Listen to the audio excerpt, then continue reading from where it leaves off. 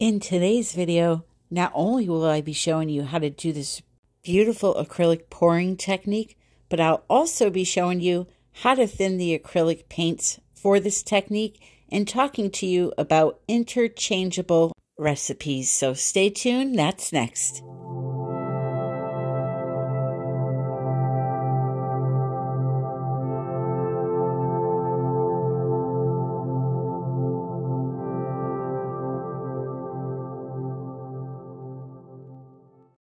Hello, my friend. Thank you so very much for joining me. So today, I'm going to be showing you how to do a very simple acrylic pouring technique with a very simple recipe. Sometimes we get frightened off by ingredients and seeing people using them when we have no experience using them. But I'm going to show you there's nothing to be afraid of. This is very easy to do. And as long as you follow along with the products that I use, you too will be able to do this. So what I thought I would do today is first create the piece of art and then show how I made these paints, how I thinned them down, what I did to them, talk to you a little bit about how recipes can be interchangeable. For example, how you can use this bloom recipe to do many other techniques, and why that is. So for those that are looking to learn, make sure you stay till the end of this video. And for those of you that just want to see a nice piece of art, you're going to see that first. So I have some beautiful peacock themed colors here that I'm using today. And the names of those colors and how they were mixed will be coming up soon. I'm using one of these little spreaders that I had for a while, and I'm using it to glide a little cell activator over those beautiful colors to create just a full swipe on a canvas. Now this is going to be a painting that once it dries, I'm going to come back in and I'm going to end up adding some gold leaf into this, which I will show you. I may actually do silver on this one. I'm not sure yet. In the comments below, why don't you help me decide that? Do you think this palette would look better with silver or with gold flowing through it? But yeah, I'm going to create this swipe over the entire canvas, let it dry, and then I'm going to do that to it. And maybe something else, who knows? Fluid art can take you many places once it's dry. I want you to try to use your imagination and take it one step further. Don't just stop with the swipe. Try to add to it. You'll be happy that you did. So I'm laying down the colors, as I said, and going over them with my cell activator, which you will see all of this at the end of this video, how I mixed it, what I used. Now, you may be questioning, because this may happen to you, why is it on that first swipe I got all those little white pearl cells? Well, that's because on the first swipe, the color, you will notice, ran out halfway through the swipe, and then essentially what I was doing was swiping the cell activator over the white base paint. So that's what creates all those little white pearl cells. In person, this swipe is absolutely gorgeous. I'm using Prism Pour paints along with regular golden fluid paints, and they are just phenomenal together. You'll see the sparkle here in a few minutes, and a close-up when I'm done. So let's talk about interchangeable recipes and what that means. That essentially means that you can do one technique using 10 million recipes. And that is very confusing for people. But here's what I want you to try to remember. Each recipe out there for acrylic pouring provides a different look. It provides different effects within the paint itself. Now, what I mean by that is if I go and do a swipe with a glue and water recipe, I'm going to get patterns of lines of color like a swipe would look like, but there would be no lacing and cells like your typical swipe painting looks like. If I go do that same swipe with a American Floetrol and acrylic paint recipe, I'm going to get some nice lacing and cells throughout the painting. If I use this recipe right here that I'm using to do a swipe, as you can see, I'm going to get that tight knitted cell and lacing look. So each recipe, although it has its own ingredients, can be used for other techniques besides the original technique it was designed for. Well, I shouldn't say designed, but what pour artists typically use for that one technique. So we will talk about that in a minute, but first I want to show you this. So first, let me address this. Listen, look at this. This is from me wiping the palette knife off on my work surface. Look at what it created. Is that not beautiful or what? I'm going to save that skin. We'll be doing something with that. I may even make some skins with what's on the table here. Just swipe some cell activator over them. It's just, I love that look, really. It's truly something else. And even look at the palette knife, the back of the palette knife, how pretty that is. So you need to envision this dry with some beautiful streaks of gold leaf going through it, because that's what I'm going to do with it once it dries. But you can see how beautiful this recipe works. And like I say, all the time, just have some fun, explore with it, you know, test, do experiments, all of that. Now, what you're not seeing right now, until it gets like into daylight and there's some resin on it, is this. All of this beautiful sparkle from the Prism Pour paints. Again, that one is Deep Amethyst, and I used the Peacock one. They're really pretty. Really, really pretty. It's nice to have a balance of those and regular acrylic paints. You know, just not shiny. Look at that. Look at that. I love it, and I hope you did too. So, if you're somebody that wants some help, stay to the end of this video. I have coming up next exactly how I mix these paints for you. And if you want that help, it is there for you. If not, I thank you for joining me. And until the next time, my friend, happy pouring. Okay, so for those of you that stayed for this part, I want to thank you. It's very important for me to show the new viewers and maybe people that may be confused how to actually thin down these acrylic paints to do something like you just saw me do. However, I do want to say that this recipe I'm about to teach you can be used for numerous things. I've used it to do the Dutch pour. I've used it to do flip cups and ring pours and dirty pours and swipes. This recipe for the swipe technique is, in my opinion, the best. So it's not only for what you saw me do. And in fact, a lot of the acrylic pour recipes that you see out there are interchangeable. So the reason why people use different products to do the same technique is because they're looking for a certain type of effect. So I'll give you an example, the Dutch pour. You can do the Dutch pour with paint and water. You can do the Dutch pour with your paints being thinned down with glue water. You can do it with American Floetrol. You can do it with American Floetrol and pouring medium. You can do it with just pouring medium. There's so many ways to do the Dutch pour. However, if you use something like this recipe to do the Dutch pour, you're going to get a total different look as far as cells and lacing than you would if you use just American Floetrol.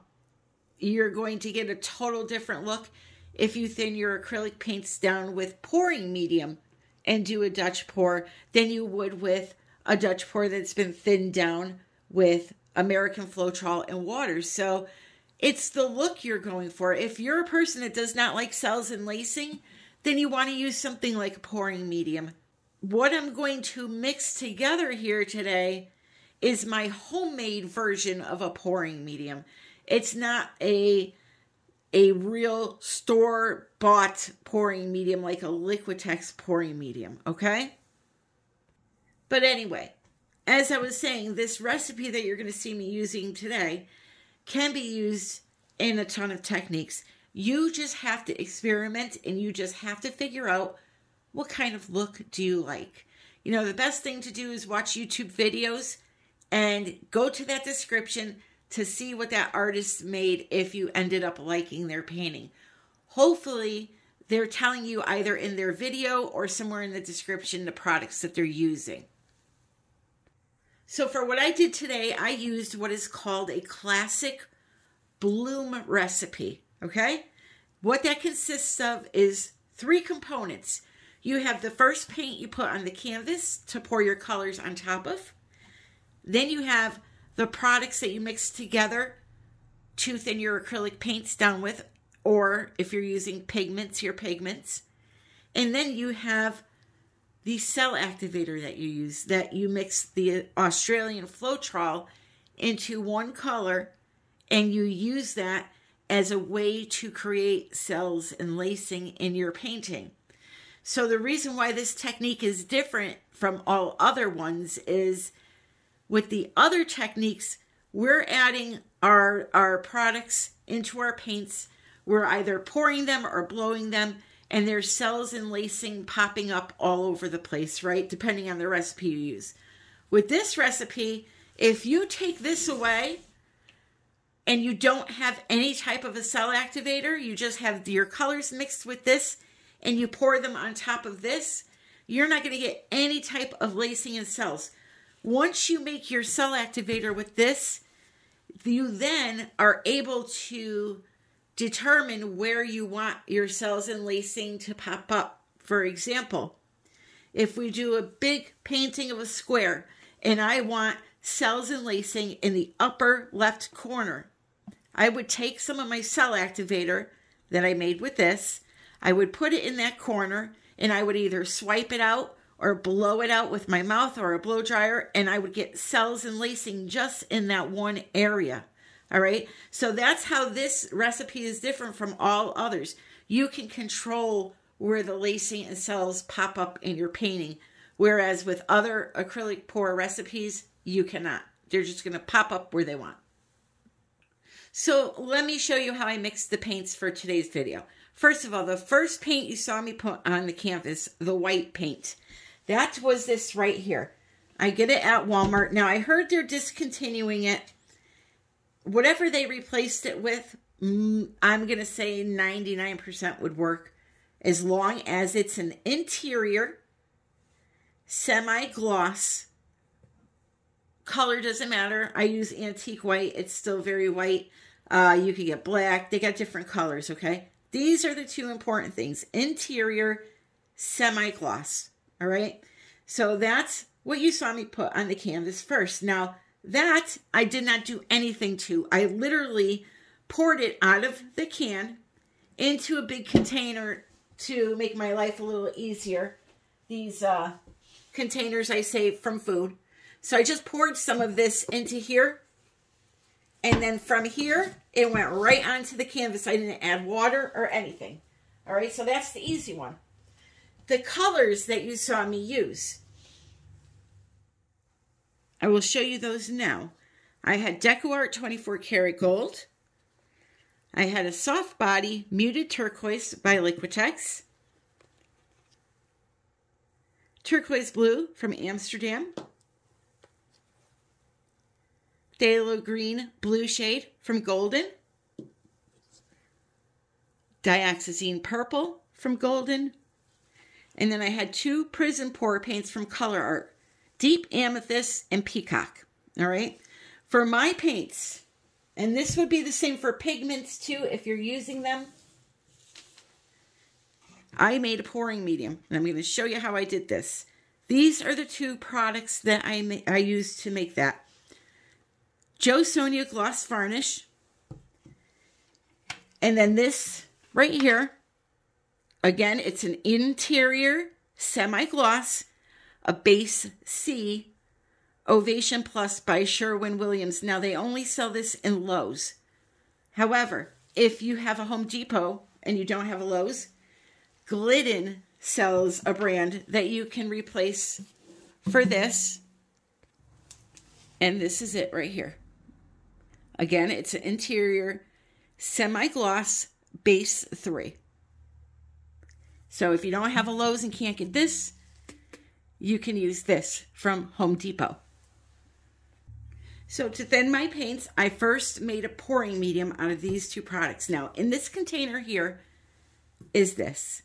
Just, again, for easier lifting, so I don't have to open that big thing every time, okay?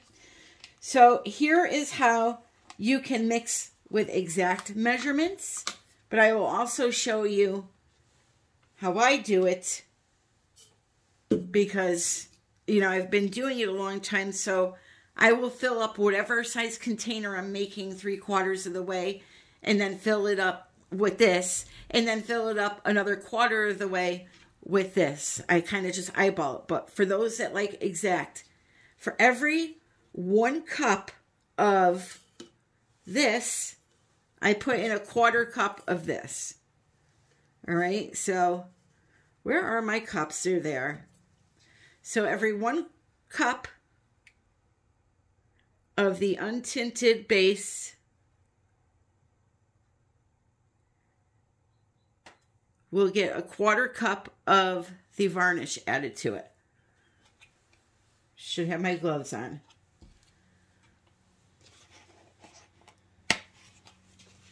All right, so I'll fill this up till it gets to 1.25 cups. That's it. So you mix those two together. This is what you're going to use to thin down your acrylic paints, plus a little bit of water if you need it. It depends on the color.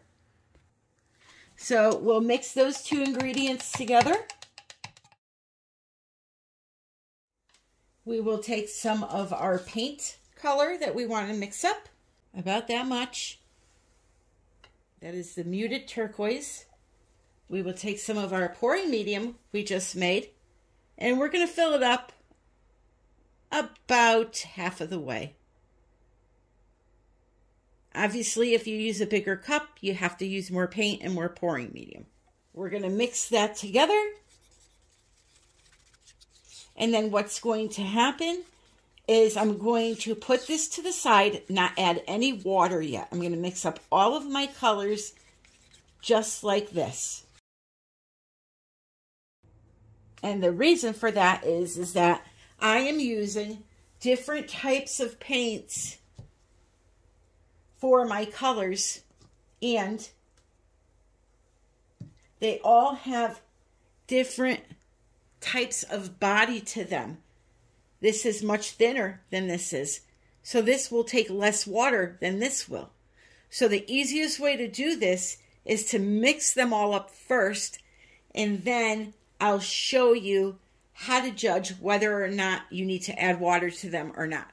So off camera, I will go ahead and mix up all of my colors just with that pouring medium that I made. No water yet. Before I continue on, remember I told you when I was making my homemade pouring medium that I don't usually measure, but I used the cup for you guys. So I'm going to show you now how I make my pouring medium without measuring. Again, whatever size container you may be using. It doesn't matter if you only want to make a small cup worth of paint or you want to make a whole batch of this stuff so that you have it on stock to mix at your leisure, which, by the way, this will last 6 months to a year if you keep it in a airtight container. These soup containers I get from the Chinese restaurant, they work wonderfully. I reuse a lot of things that come into this house, you know, orange juice containers, things like that, because they are airtight. So I fill whatever size container up that I'm using 3/4 of the way. And then I come in with my varnish and I fill it up almost to the top. I got to leave a little bit of room for mixing right? So we'll get it almost up to the top, and that will be your pouring medium for your colors. That simple. Don't stress over it too much. As long as you use the right products, the amount of those products, it doesn't need to be an exact science, okay?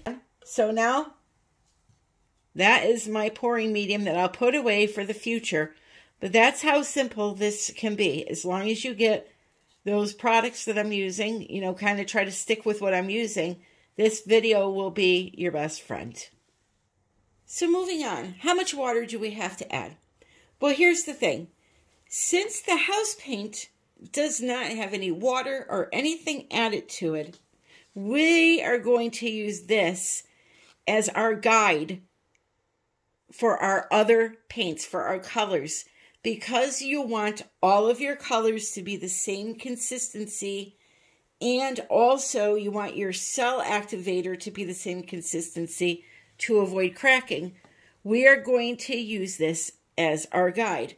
This is going to tell us how these paints should be, okay? So, for example, here's the purple, the deep amethyst prism pour that I mixed up.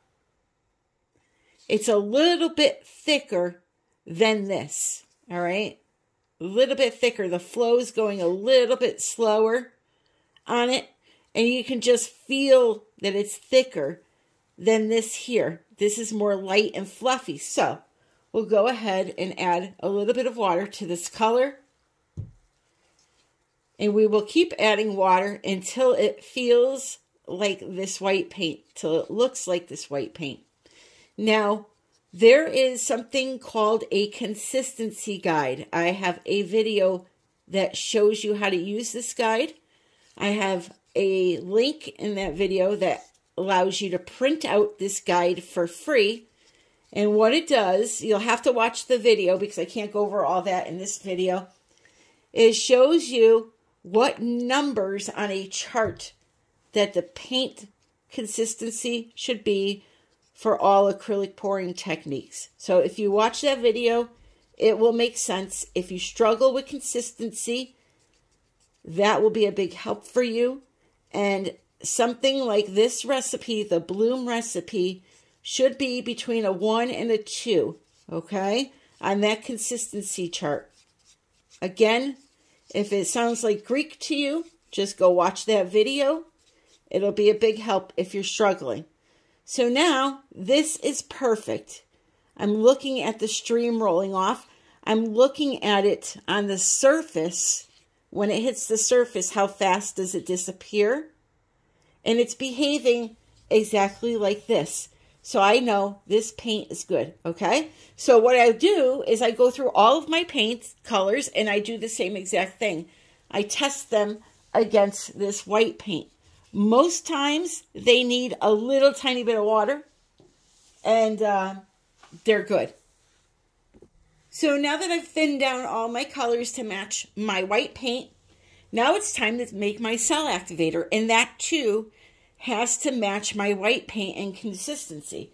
So for that, I have Australian Floetrol. I will not use anything but this for this one technique. To me, it works the best.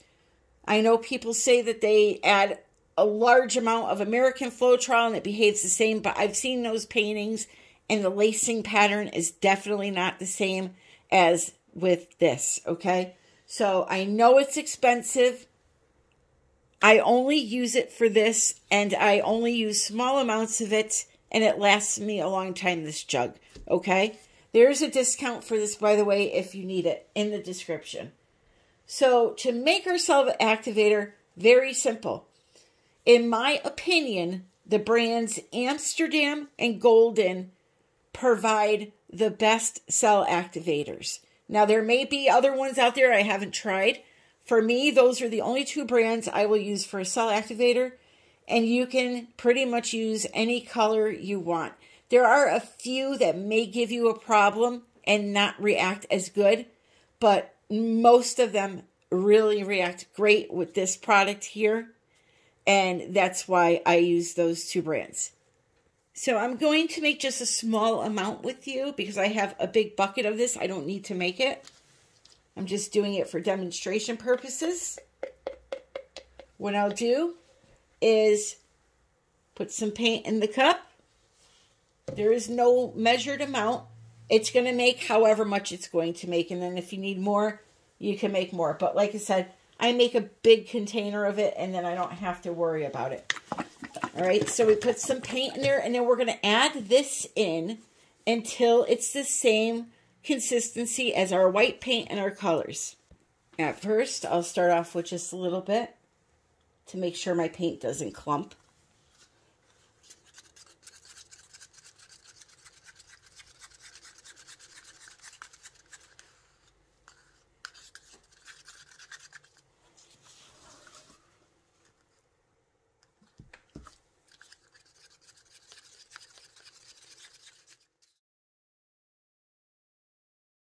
Also, you can tell that your cell activator is going to be good when you look at the side of the cup and you see lacing forming on it. You see that right there?